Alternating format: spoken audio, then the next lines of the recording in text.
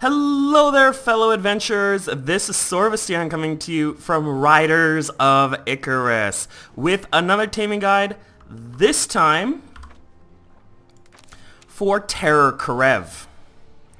So Terror Kerav is the only heroic flying mount that you're going to find in Parna's coast, and oh boy, does it look darn cool. I mean, it's just covered in like these icy shards, and it just looks so freaking awesome.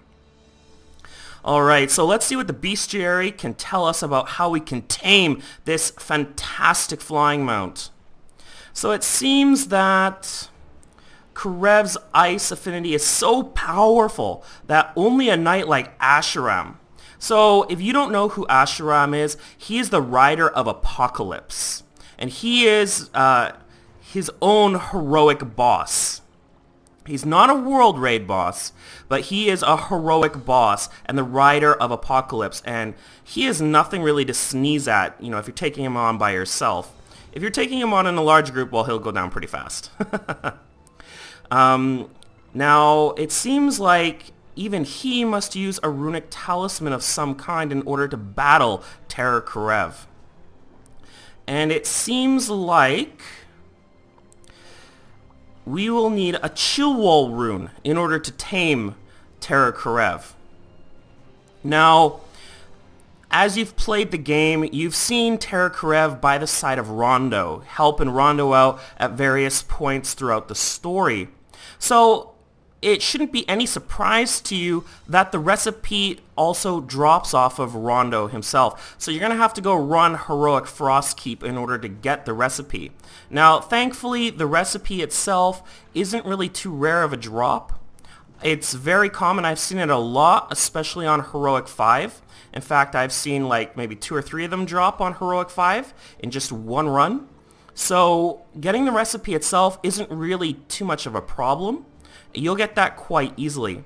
And I mean, if you don't want to go run Heroic 5 Frostkeep, then you can just get that. You can get the recipe right off the auction house.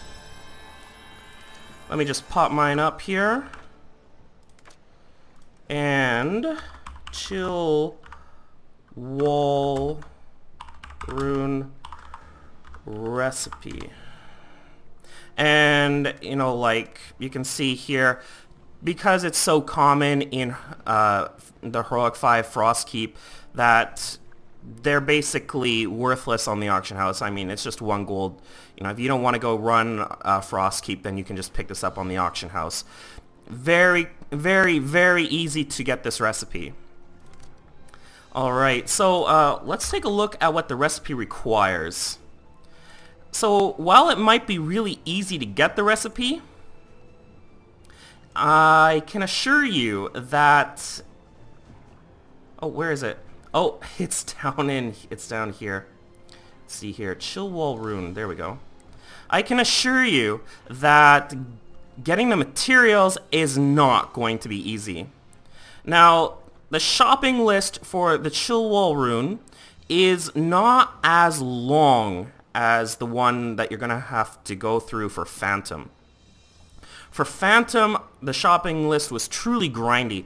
This shopping list isn't really that grindy, it's just far more difficult. You need some chilling shards. Those aren't too hard to get. I'll show you how to get those in just a minute. Then you're going to need some mortal tears. Yeah, these mortal tears are going to be really, really, really difficult to get. Before I show you or tell you where you can get them, let's go take a look at the auction house.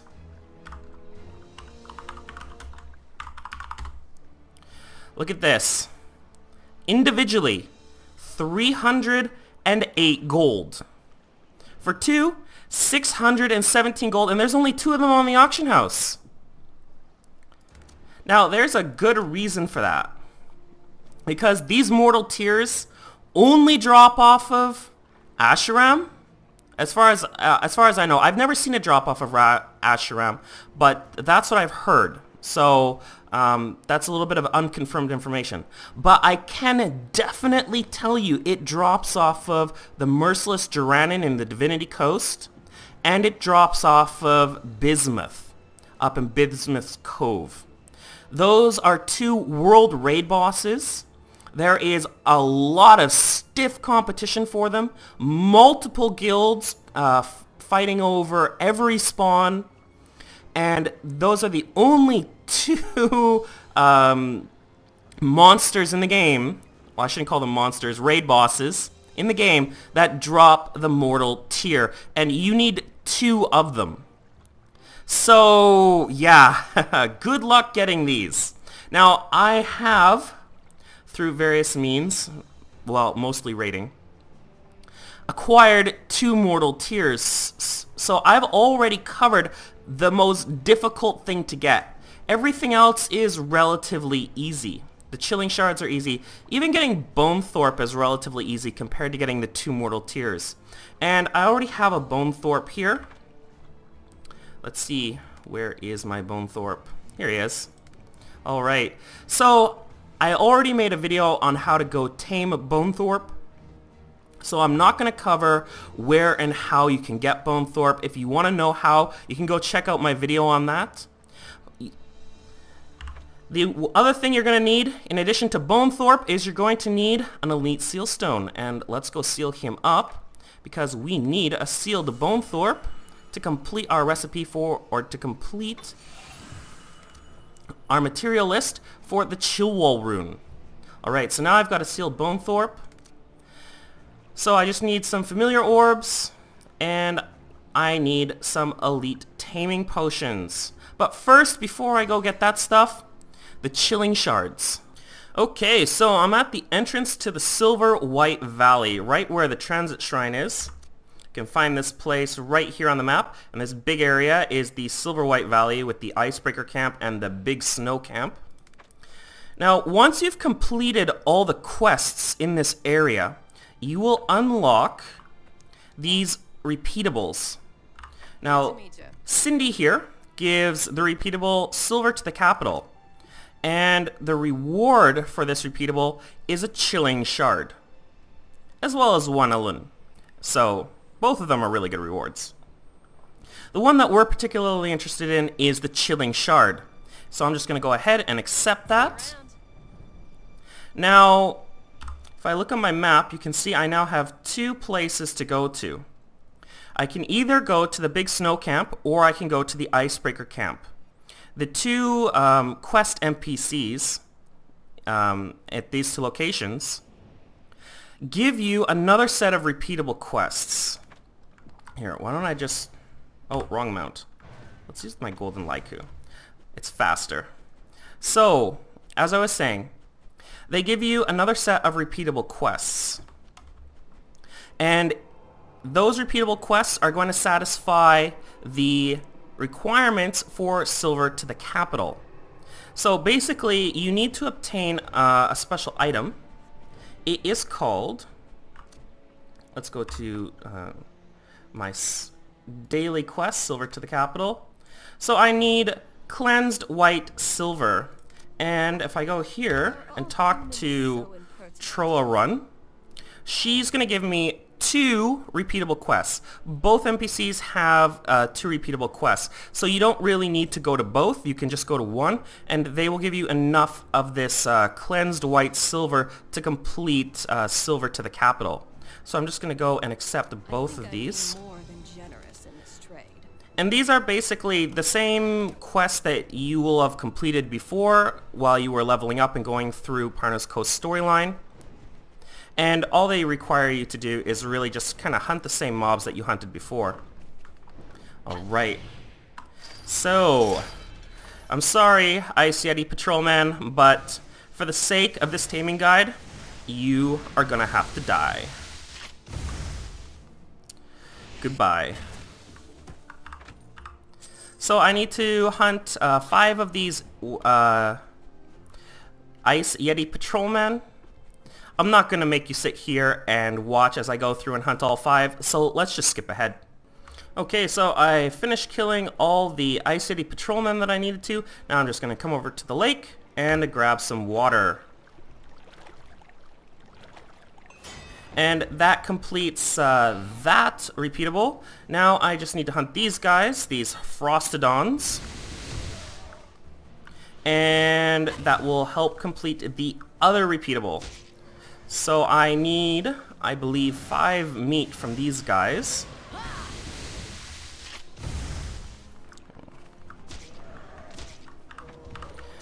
Yeah, he didn't drop anything. Alright, let's grab this one. Yeah, nice crits. Cool, and there we go. We have found 1 Frostodon meat. Now I only need 5 more, so again, I'm going to skip ahead, because there's no need for you to watch me farm Frostodons.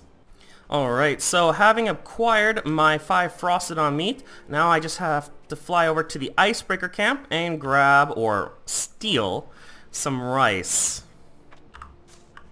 And I just need 3 of these. There we go. Now, as you can see, Mr. Drawn here also offers his own repeatable quests, and they give you the exact same thing. You just have to hunt stuff and gather stuff in a different area. So it's totally up to you which one you, which quest NPC you choose to go to. It doesn't really particularly matter, and you can't do both. If you are under the idea that you could do both and get 4 of these cleansing, or 4 of the ore that you need to complete Silver to the Capital, the cleansed white silver, well, not so much, because as you're going to see once I turn this in, it doesn't matter how much cleansed white silver you get. There is a limit on just how much you can do this quest. Here, let's turn these in. Get my cleansed white silver. Perfect. Now you see the repeatable quest over top of Truro Run is gone. So those repeatable quests are only available once a day. And once I go and turn this in, back at the Silver White Valley entrance, you're going to see that the quest, Silver to the Capital, is also only available once a day. Alright, so let's turn this in. There we go. So I've meet all the requirements. And you can see it's no longer available from Cindy there. So even if you do get 4 cleansed white silver, Cindy's only going to accept 2. And that will complete the quest. And then you're going to have to wait another, well, until the next day when all the quests and stuff get reset in order to do it again. Now I guess you could, you know, go and grab 2 from the other camp, or grab the other 2 repeatables from the other camp, so you don't have to come back here and do the quests later. But, you know, at the end of the day, you're only going to be getting 1 chilling shard per day, per character. Now, as you can see, I already have 2, and that's because my other character, Ivessa, helped me out a little bit. So because I have 2 characters that have completed this area, I can thus do the quest 2 times a day. Alright, so that doesn't satisfy the requirements of our recipe. Let's go back to the Chillwall Rune recipe. I need 3 more. So, time to go back to the auction house.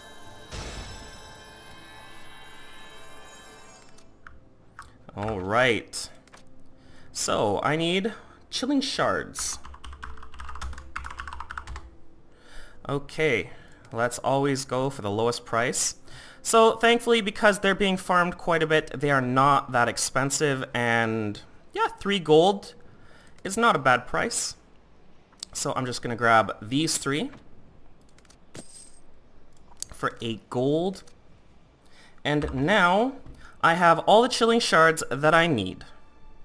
Now I also need some familiar orbs. Seems I'm running low.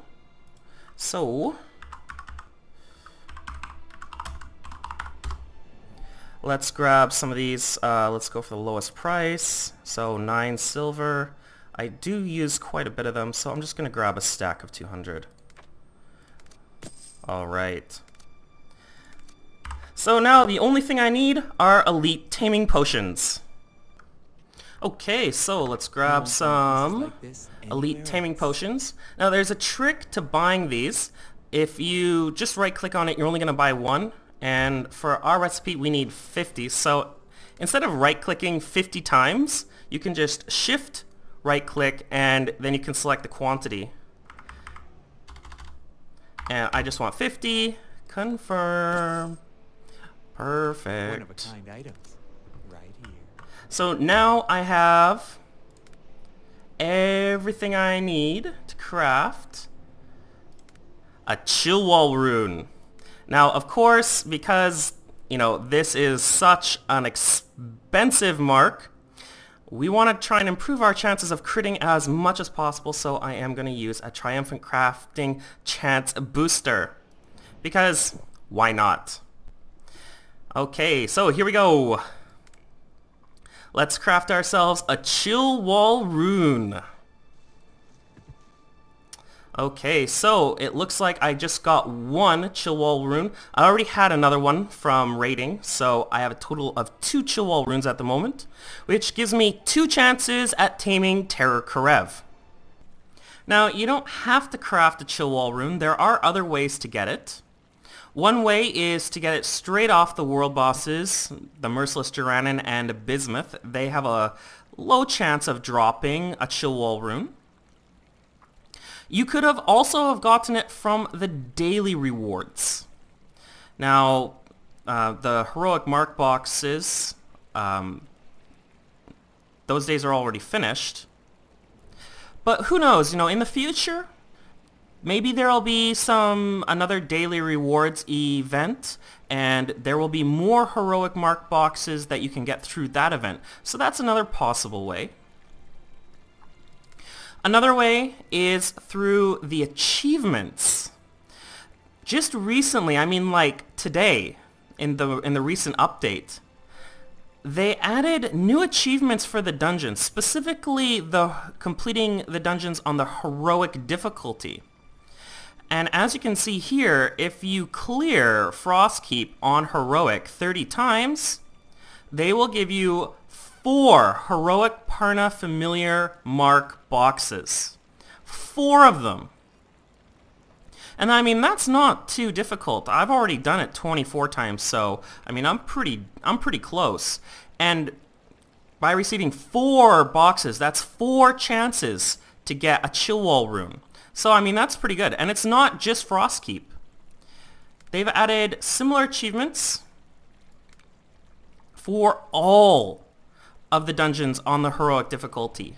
Now obviously, the easier they get, the less boxes you're going to get.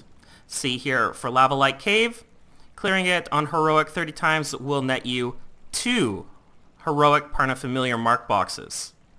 But still, I mean, that is probably the best alternative to farming the materials yourself and crafting it, or trying to farm the world bosses for it. And of course, probably a better alternative to buying it off the auction house. So I'm just going to open up my auction house and let's see how much chill wall runes are going for.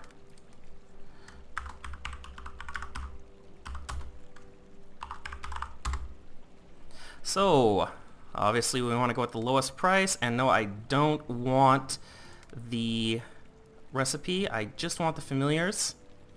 So not cheap. Obviously, you know, the mortal tiers are very expensive, so, you know, the chill wall rune price reflects that. So if you want to buy a chill wall rune, then it's going to be fairly costly. Yeah, 550 gold is the cheapest, and they go as high as 690 gold. I mean, that's fairly crazy. Okay, so where can you find Terror Kerav? Well, he flies in an altitude of 350 meters in a triangle path. Now that triangle path starts at Warhul, around here, and it goes up to Hakura, And then it comes over to this... Now, I don't know what this is. It doesn't come over as far as this kind of weird flask-looking banner thing. But you see this kind of little gray rock here, just to the west of this tower icon. Yeah, right here, where the A is in Sorma Plain. So from Warhol up to Hakura, over to the A in Sorma Plain, and then back down to Warhol. He flies in this triangular route in a counterclockwise direction. So that means he's flying this way, up, and then down. And he will take a short break just above Hakura and Warhol. Now, he is accompanied by 2 blue frost wyverns, who you will obviously need to take down before you can try any sort of taming attempt on Terror Kerav himself. Now, Terror Kerav is on what I believe to be a 2-hour respawn timer. I haven't been able to definitively figure it out. This is my best guess based on all the times I've seen him pop up in the different channels and where people have been, you know, kind of congregating to try and tame Terror Kerav. And that is probably your best bet, is to go congregate with the other people that are trying to tame him, if you don't have a group of friends with you already. Now, the best place to congregate seems to be right where I am right here. You see this road? Yeah, just to the right of it, kind of on that line between the A in Sorma Plain and Warhol. Straight through that line and right here. This seems to be the place where everyone congregates to try and tame him. He definitely pats through here. I'm not sure if he spawns here though. But anyways, I recommend waiting here instead of flying around looking for him, because as he comes through here, this is where everyone will probably take him down. If you fly around looking for him, the chances are you probably won't find him, because by the time he hits this point, someone's going to tame him. And a good landmark to use to know that you're in the right place is this tower down here, the one right beside Warhol. There'll be 2 quest givers down here. You'll come through here as part of the main quest line, and this tower is a very good reference point. If you can see the tower kind of from the direction that I'm looking at it, and you're at, you know, the altitude that I'm at right now, then you know you're in the right place. Okay, there's Terror Kerav, and let's go get some hits on him. So he's a level 38 heroic, and yeah, he is tough. I mean, look at all these people beating on him, and look at his health. It's not going down too quickly. He's basically like a flying Garm. Now, usually he's accompanied by 2 blue frost wyverns. Doesn't look so in this case. Someone must have already taken them out before we found them. And this guy's attacks hurt. Like, really hurt. Now, thankfully, a lot of his attacks are very easy to dodge, but you definitely want to, yeah, see, I think he was aiming at me. You don't want to get in front of this guy, and you don't want to be the ridicule of his attacks, because this guy will just waste you. Like, I kid you not. He will one-shot you. So you definitely want to be careful. You definitely want to get a group of your friends together to help you come and tame this guy. As you can see, there is just a ton of other people here, and they are all competing to tame him. I think they all have chill wall runes, and they all want to get on top of him. So yeah, it can be a little bit difficult. Alright, now before we can actually start taming him, we need to get him down to 20%, because until you get him down to 20%, he is not tameable. He is very much like Agnes the Red and very much like Garm. And, well, okay, I should get into a taming position over top of him. Can I get on? Oops. Looks like the taming conditions were met. his health went down low enough, but it looks like I missed my opportunity. Let's try and jump on him again. Oh, I got on him! Interesting. Well, okay, let's see how this goes. Getting green so far, that's good. Very happy about that. Getting green so far still, that's good too. Oh, I'm getting some reds. Don't want to get reds. I'm at 99%. Ooh, ooh, ooh, ooh, it's getting pretty darn close. Oh! Oh yeah! And Terror Kerav has been successfully tamed. So just before we take a look at Terror Kerav's skills and stats, I wanted to show you what happens when you seal him up. And you can see here, he gives some very, very nice stats that you can put into your armor. 102 physical attack and plus 23 to all stats. That's on a high roll. On a low roll, it would be plus 9 and about 85 physical attack. But still, that's very, very nice. If not very, very expensive. Alright, so let's take a look at Terror Kerav's stats and his skills. He gets a maximum altitude of 950. That is very nice. That is higher than any other familiar that I'm aware of right now. And, you know, his other stats are pretty nice too. He's not really that fast. I think Agnes. Yeah, Agnes is faster. And so is Mycarios. So he's a bit slower. And as for skills, he gets Mythic Resilience, so he's immune to all environmental effects. He gets Freezing Aura.